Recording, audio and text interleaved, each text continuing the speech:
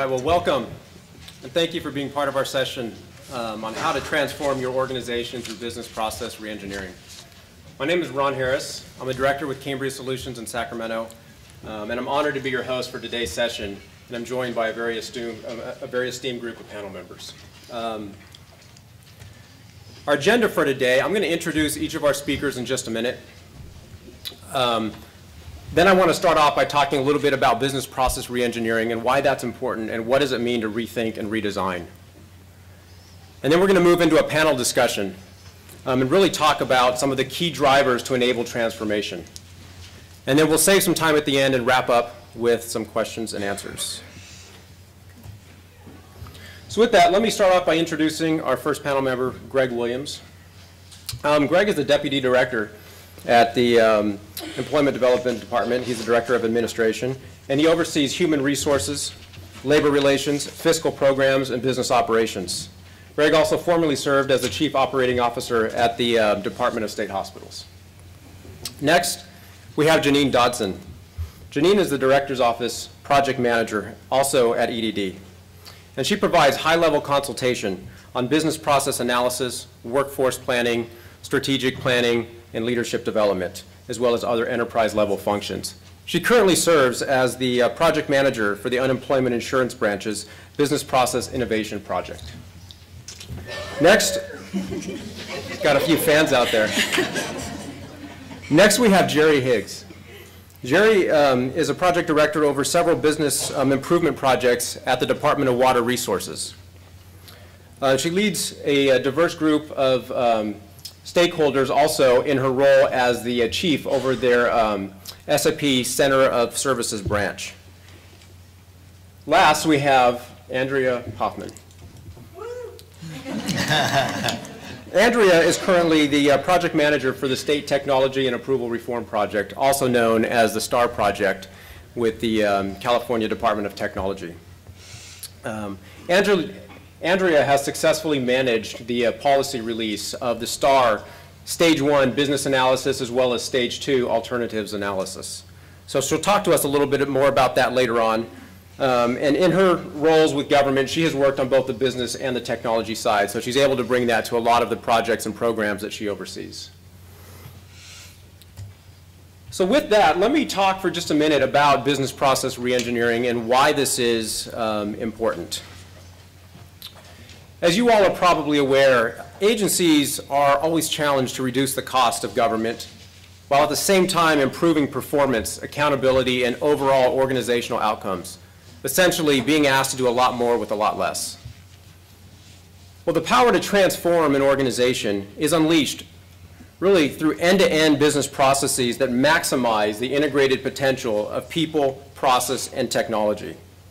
Well, during today's session, we want to focus on 4 key drivers that really help enable transformation. First off, I'm going to talk a bit about business process improvement versus reengineering. What is the difference, and why does it matter? Second, we're going to engage our panel members and really dive into the topic of how do you break away from outmoded operations, fears of change, outdated cultural paradigms, risk or failure, and really focus on how you generate or incubate fresh new ideas to rethink and redesign. And then third, we're going to continue with our panel discussion and really talk about how does BPR, or business process design activities, how does that fit in with the IT project approval lifecycle, and more specifically, how does it fit in with the STAR project? Okay, so maybe some of you have heard about that.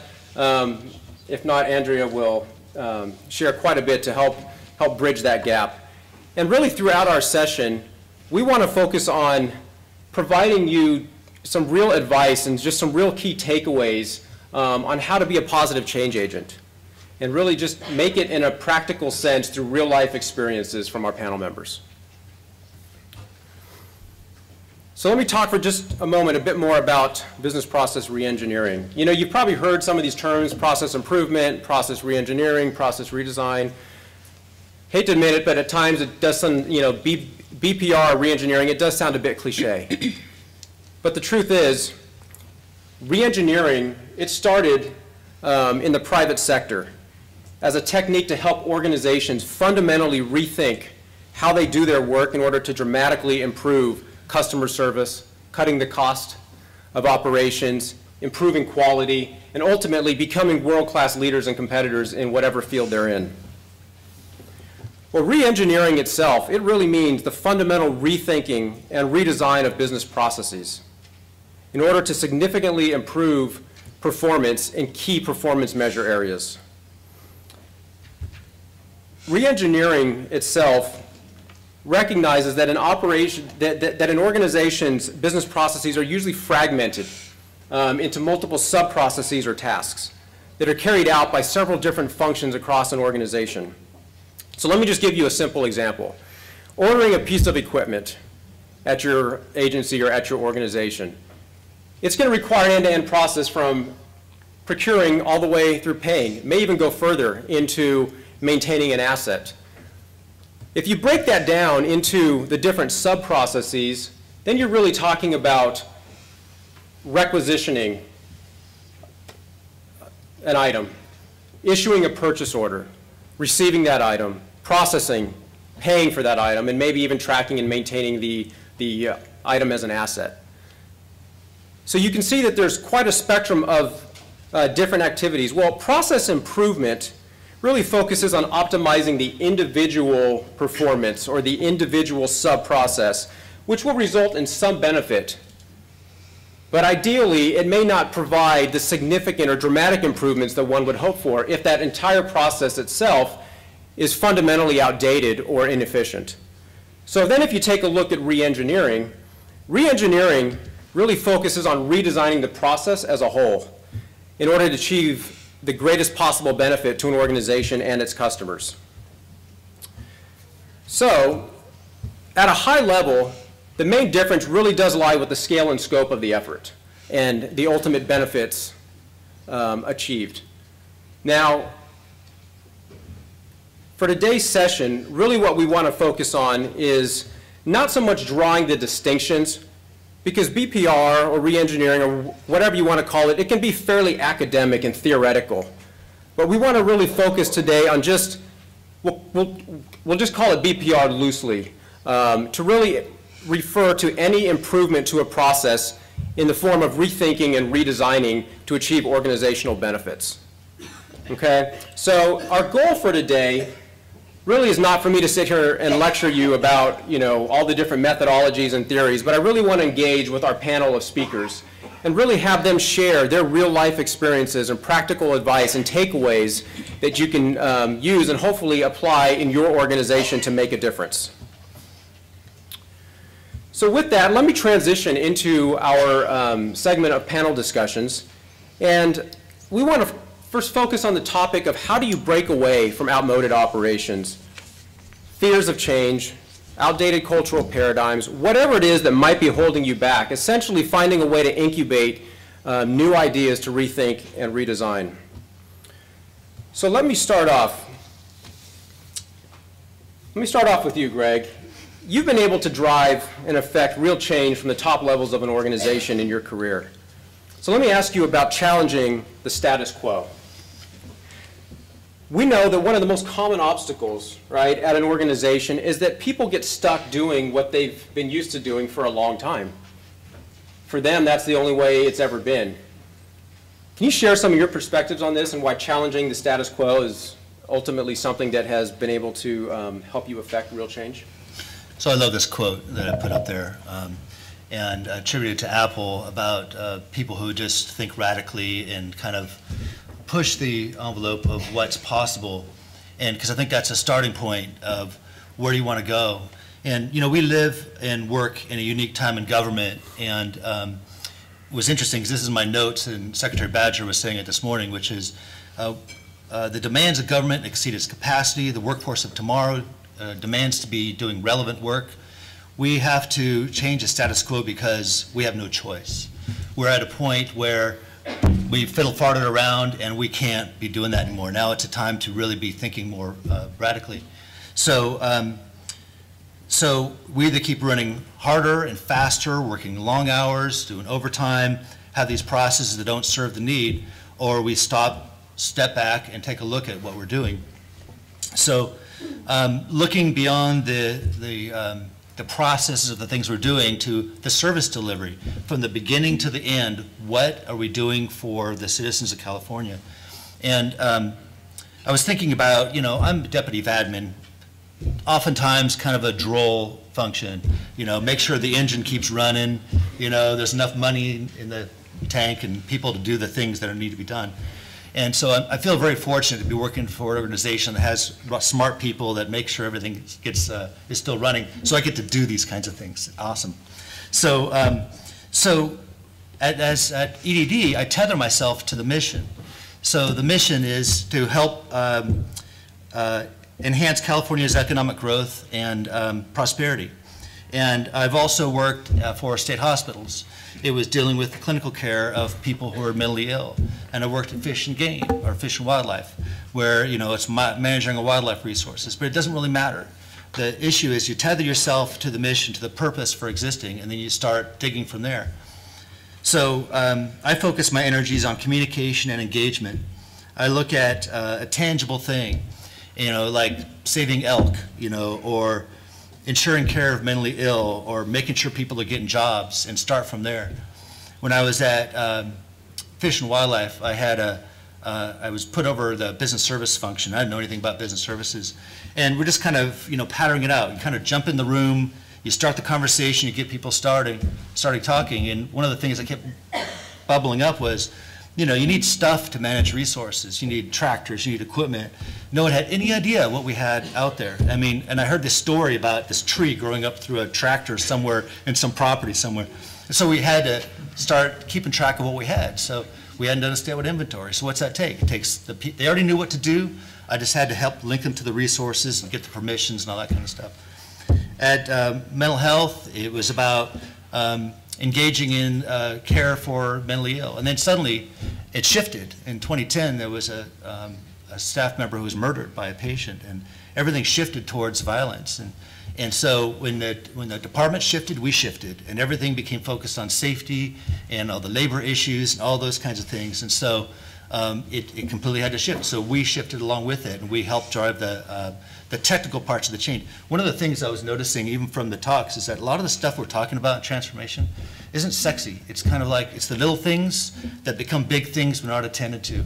At EDD, we do things in volume. When I came over here, I was like, whoa, I mean, the smallest little differences we make these dramatic differences. I mean, we cut out a form and saved, $800,000 or something, crazy. So so I come over to EDD, and we have this UI system that had a little bit of issues. And so we assembled this business process team led by Janeen, which I'll talk about, and started looking holistically at the service delivery. We're looking at what we're delivering for Californians. So it starts by tethering to the purpose, to the mission, to what we're trying to do, and then working through the variables with the people who know what to do. So, I love this quote by Gerri. Whatever you can do or dream you can, begin it. Boldness has genius, power, and magic in it. That's one of my mantras. It requires energy and inspiration. Sometimes you feel like a salmon spawning upstream, but I read a lot, I reach out to other departments, and I find other people who are really jazzed about doing the right thing. Thanks, Greg. One of the things I wanted to ask you about as well is empowering process owners. Sometimes an overall process, as I alluded to earlier, may or may not have somebody who's focused on the overall performance of that process. Can you speak a little bit to why that's important from your experience? My next slide, I was introduced to this gentleman by one of the leaders in our department. It's back in the back room. It's named Ken Miller, and Ken Miller writes these books about government and innovation and effectively making government work.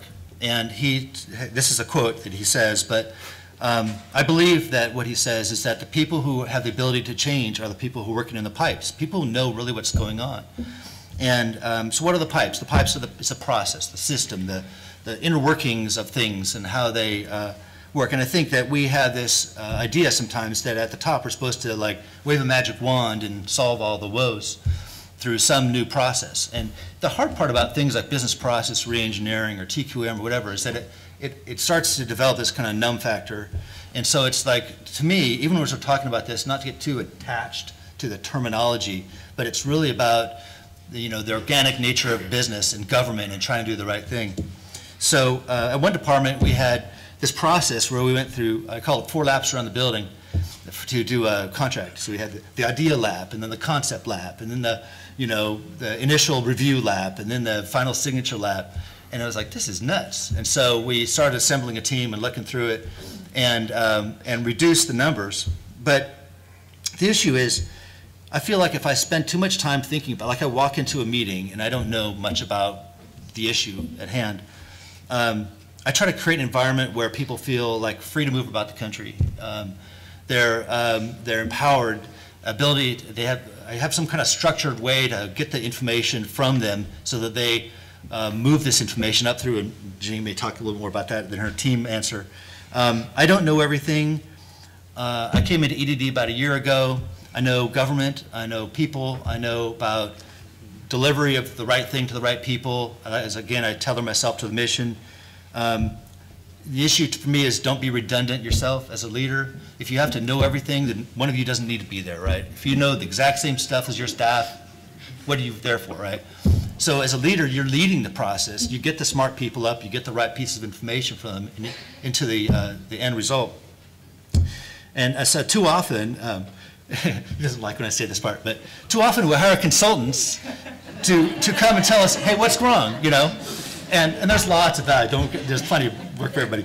But and we go and it's like a therapist. What's going on? What's wrong? We tell them, and then they repeat. In the end, repeat back to us the solution that we came up with. So there's no magic pill.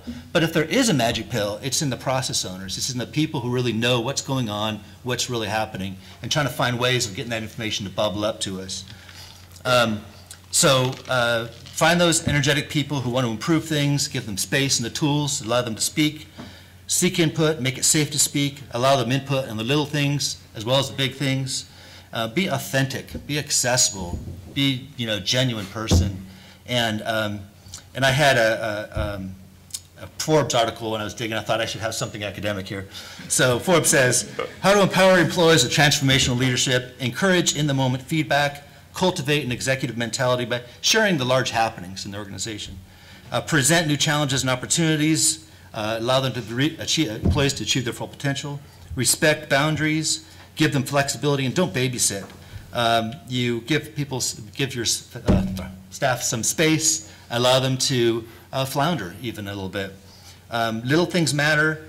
A lot of little things add up to some big things. And I think sometimes we want to do some big thing that costs a lot of money, we can save and be a superhero, but a lot of little things become your superhero stuff. So, it's a great time to be in government. I think we have the ability right now, during the next several years, to make an impact that will last far beyond our years in government. So I'm excited. Thank you, Greg. Appreciate that. Next, I want to talk about assembling the right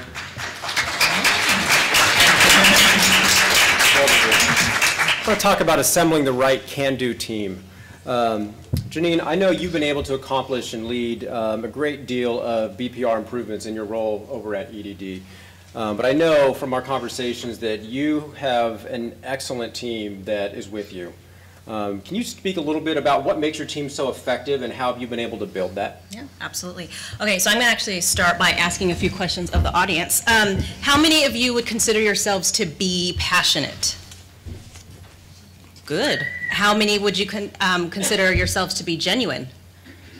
Enthusiastic? Good, good. Do you wake up in the morning and you're excited to get to work every day? Yeah, it depends on the day. Yeah, I get it. All right. Consider yourselves genuine. Excellent, excellent. Do you consider yourselves committed and dedicated? Yes. Okay. I would ask how many of you consider yourselves humble, but we can see. Keep your hands so, down. Yeah. So one of the things that I've had the opportunity and just a great pleasure is I've been a part of, I've managed many teams within EDD. And those are the characteristics that as a project manager I look for. Those are the characteristics that as a team member I looked for when I was an analyst. And it is that genuine passion, that commitment, that dedication. There are other skill sets that you can teach, presentation skills, critical thinking skills, but with business process improvement, I think it's really, really critical to have people that actually believe in it. They actually have to believe in what they're doing and what they're sharing, because it can be definitely challenging at times. And as Secretary Batcher said this morning, it can be disruptive, and it is.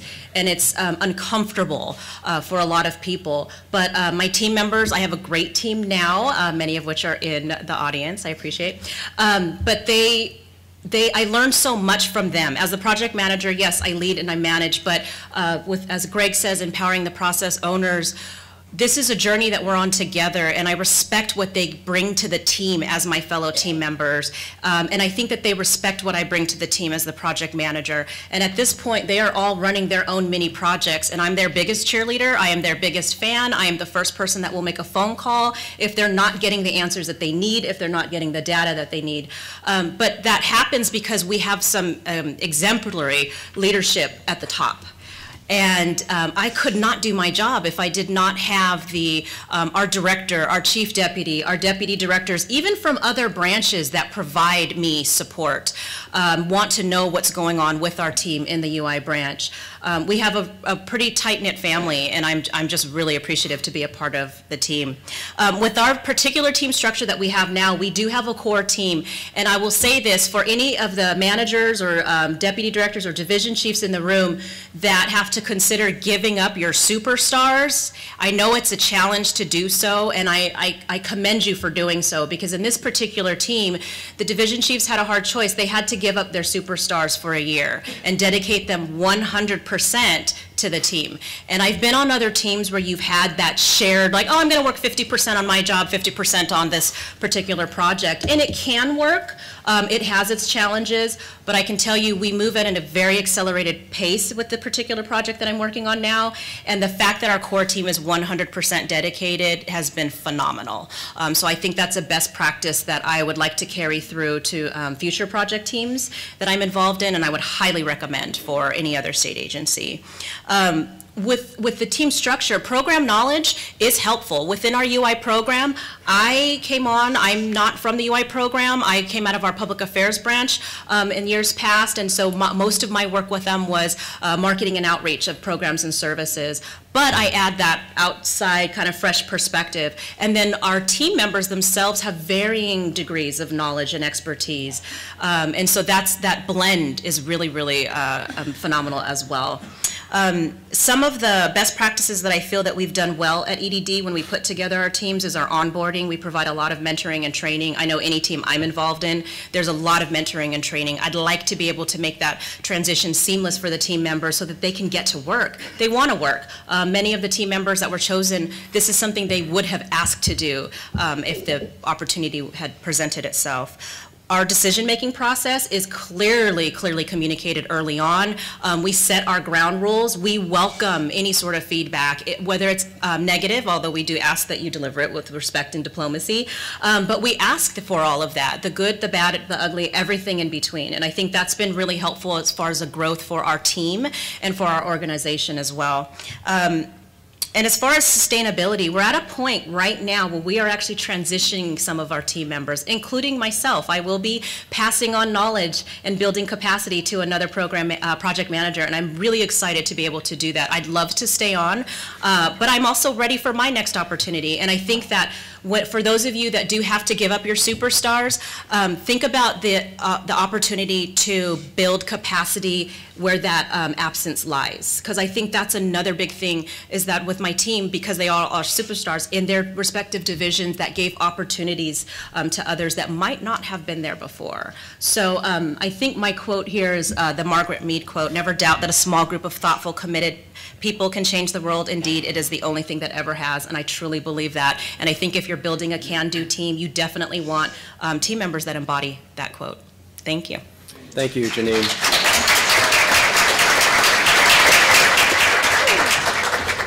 So the other thing that's obviously very important with the right team is also having the right support within your organization. And so, Gerri, I want to ask you for just a minute. You know, you obviously, with DWR, it's a very large organization, and you lead a lot of the business improvement projects as well as the SAP Center of Services.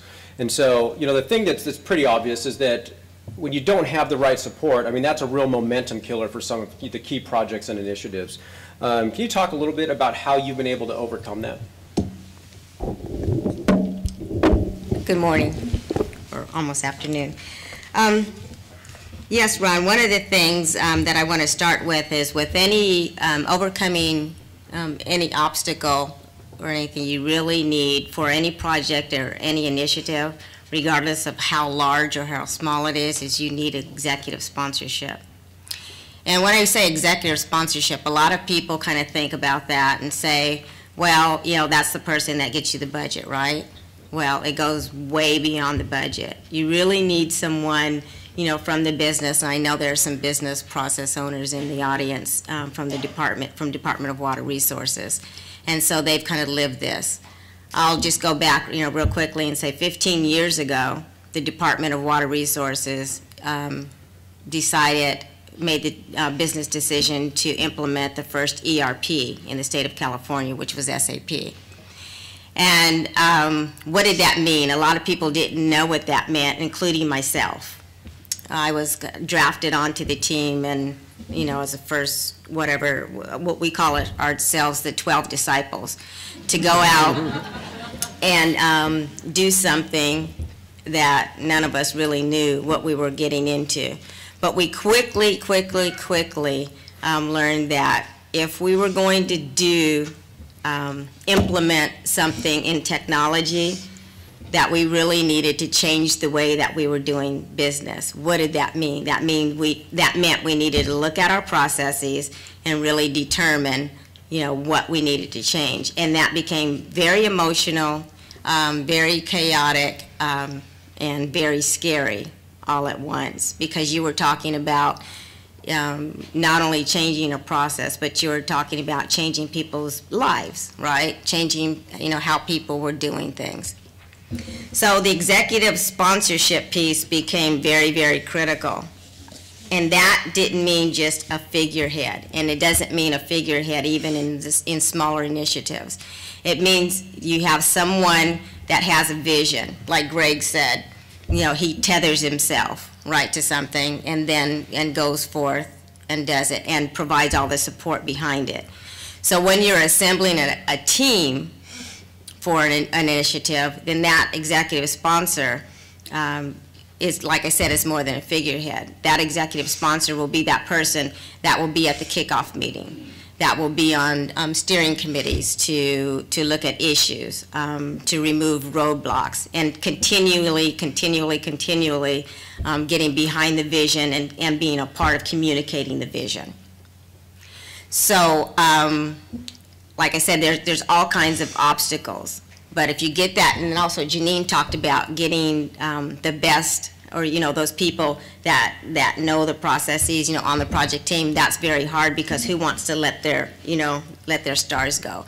But when you have your stars involved in the process, then you're going to get a better outcome, and you're really going to, and everybody's going to benefit from it. So what I would say is, you know, focus on this sponsorship, focus on getting that sponsor, getting that buy-in, getting that person or group of people that are going to continually communicate the vision to the department or whoever the stakeholders are, as well as the project team, because that person or that group of people can be the lifeblood and can really help keep the team energized, you know, when things get tough, because things are going to get tough, because all kinds of tomatoes and vegetables and other things will be thrown at the team whenever you're talking about change. But keeping people engaged and committed to the vision is going to be key. And the executive sponsor, having a good project team, having a committed project team. I know you can't always get it. That it's optimal to have people committed 100% of the time. When we did SAP at Department of Water Resources, it was 100% of the time. We were actually pulled out of our jobs and put on a special project, and your first thought was, oh no, what did I do? But, you know, so I mean, that's key. If you can't do that, at least get people that are committed and that are committed to change. And when I say get committed, look for those people that could be your biggest, that don't want, you know, the change. You get them turned around and you get them into the process, and you have a pretty good chance of success. Thank you, Gerri.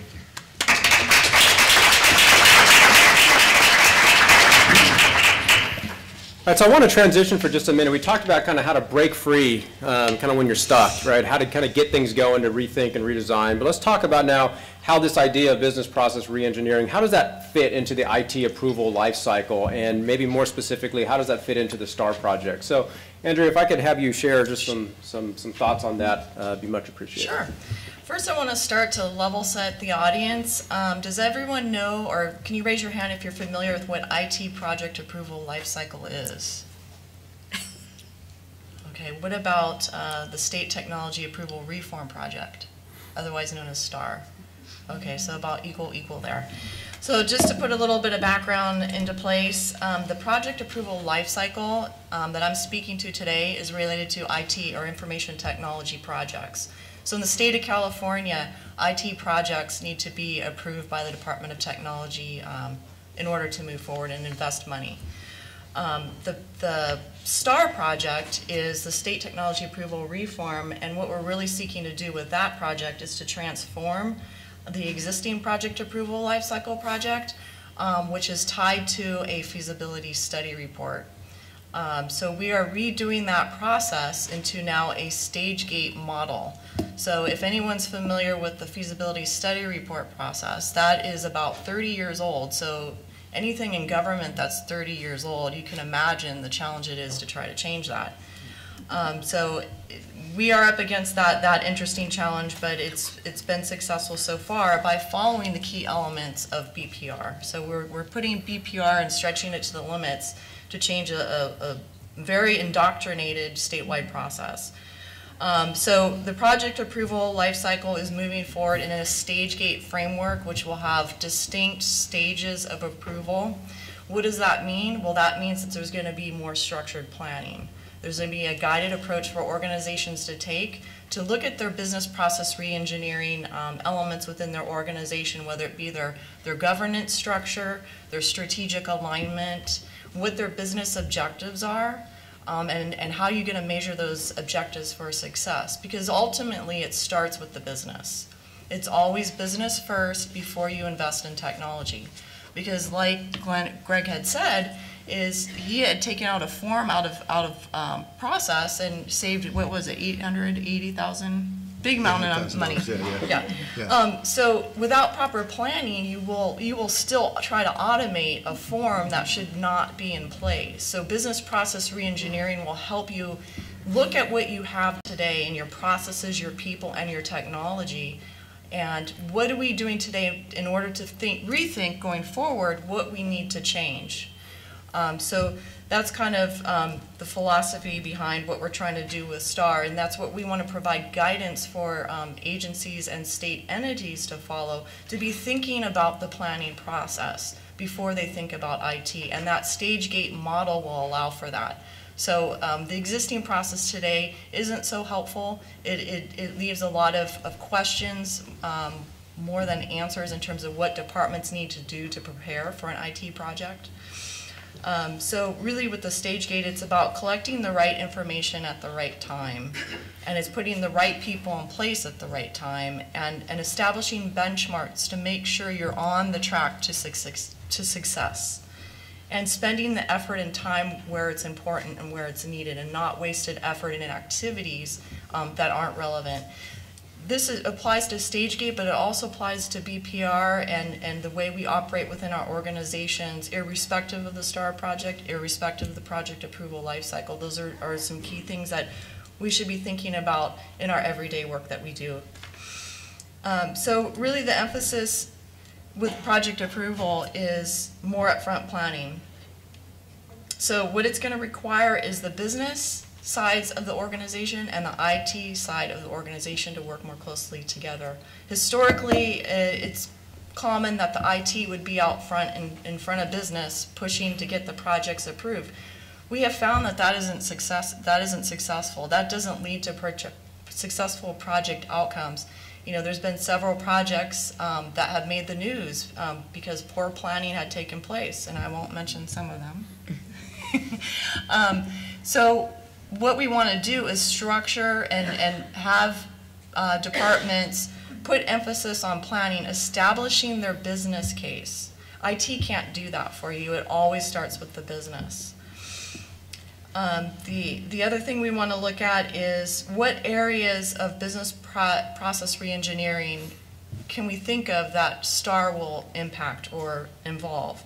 So it's your business problem and your opportunity, what your priorities are within your organization, your capacity in your organization to take on an IT project, the ability to identify your key stakeholders and your business owners, and what is your strategic business alignment in your organization, and does your organization have a governance structure? These are all things too, again, STAR, project approval, they also apply to just BPR efforts in general. And as always, what is your current business process? What is your as-is state? So I want to emphasize that because the new STAR project is going to make sure that projects are planned appropriately and that the organization has an understanding of their current state today. Again, the business, the technology, and the processes. So who's going to be impacted by STAR or this new project approval? It's going to be your business owners, your executives. So your executive support is important, what your organizational priorities are. That's important for getting resources assigned. Your business analyst and your procurement staff. Procurement now is part of project approval, so that will drive organizations to coordinate a little more tightly within their planning efforts. Your budgets office, preparing BCPs for funding, and we're developing what's called now a financial analysis worksheet. So that's all the costing information. It's business costs, IT costs, technology costs. There's no way that one segment of an organization can account for that. So all parts of the organization have to work together. Also, your PMO will be impacted, your project management office.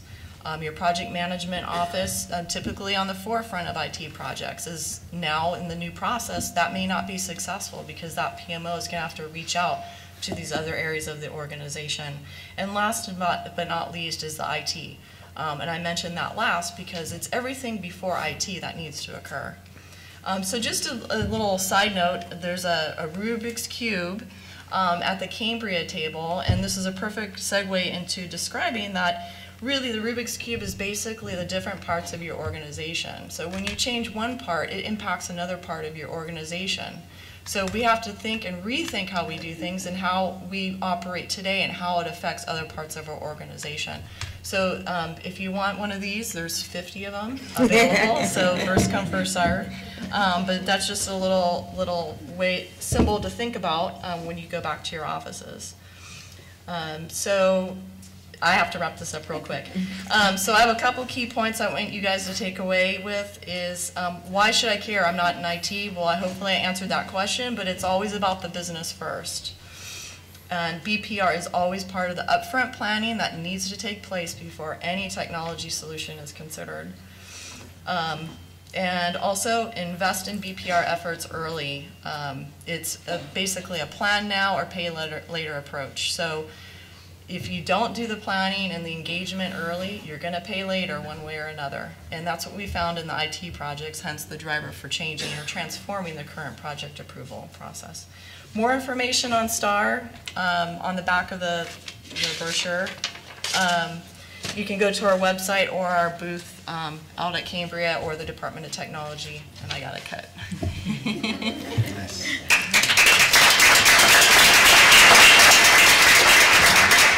Thank you, Andrea, Gerri, Janeen, Greg. At this time, I'd like to open it up for any questions. Yes.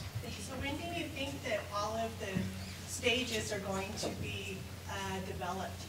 Okay, that's a loaded question because we're phasing it. So stage 1 and stage 2, like Ron had mentioned, was released December of 2014. That will be in effect in July of this year. and we will release stage 3 and 4, hopefully, if we do all our BPR efforts right for the project, in June June of this year for stage 3 and 4, with that effective date being December of 2015. Oh, great, thank you. Any other questions? Yes. You had mentioned mentoring in your group, and I was hoping you could talk a little bit more about whether or not that was formal or just something that happens. Sure. Well, the advantage that I have in working in the director's office at EDD is I also work on our workforce and succession planning efforts, so I have access to a lot of resources. So our mentoring will come in forms, it's formal and informal. Currently with the project that we have now, we do have a consultant that provides a lot of training. Our kickoff meeting, he and his team were there, provided a lot of training to me as the project manager and then to our teams, as well as to our executives. It was really important to get that training to the executives so that they know this is a lot of what we're going to be bringing. This is the terminology we're going to be speaking. There are times when we want to fall back into our old ways, and I have to say no, and then remind them of, remember, this is our approach and methodology. With our new team members that are transitioning on, we are actually partnering them up with our current team members. So that's where some of the informal training happens. And then as a project manager, I actually have one-on-ones with all of my team members just to find out, in addition to what they're working on in the project as well, what else do they want to work on? Do they want to work on stronger writing skills? Do they want to work on presentation skills? And so throughout the course of the project, while we have this assignment that we're dedicated to, we also incorporate some of those leadership development opportunities as well. Thank you. Any other questions? Yeah, Becky. These are multi-year projects, so how do you keep the resources and the enthusiasm over the multiple years to keep it going, the project?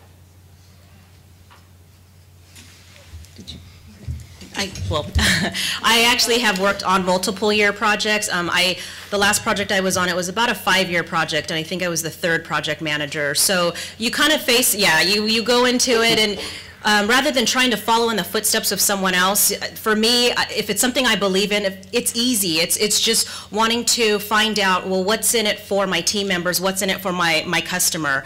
And then I think checking in with the executive sponsorship, understanding, are we still meeting our objective? Do we need to recalibrate in any way? Has been helpful as well.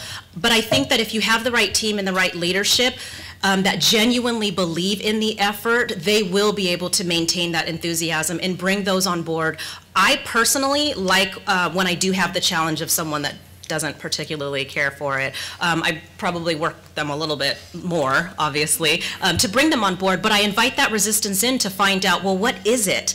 Why don't you want to see things change? Why do you want to keep using this paper when we can automate this, this particular process? Or why can't we just get rid of the paper? Because are we really using it? Are people really looking at those reports that we keep sending to some anonymous email inbox? So I think that just having the right team, the right leadership, our team, we hit some obstacles this week, and we powwowed a little bit, and lessons learned, how are we going to do things differently, but then we instantly turn around, all right, what's our next step, how are we going to keep this going? And I think that because these are value systems that are intrinsic to my team members and myself, it's a natural thing for us. I'd also say it's also hard. And the reality is that there's stuff all the time that you read about in the papers. You have to keep, you can reach for the stars, but you still got to keep your feet on the ground. Old case of case. It is hard, And I just want to be kind of not a counter to, but it's like, I run, I exercise, I'm out there. I'm constantly trying to make sure I have enough reserve to be able to give to everybody else. So part of it is just ourselves. Great. Thank you, Greg. So with that, it does bring us to the end of our session. I do want to thank everybody for attending. We've tried to touch on some of our top ways to rethink and redesign and really make a difference. In the brochures that you have on your table, we've included kind of our full top 10 list that our team has compiled. And so take a look at those. If you'd like to talk further about any of those, feel free to stop by our Cambria booth downstairs. We'd be happy to discuss whatever questions you have a little bit further. But thank you for your time, and have a great rest of your day.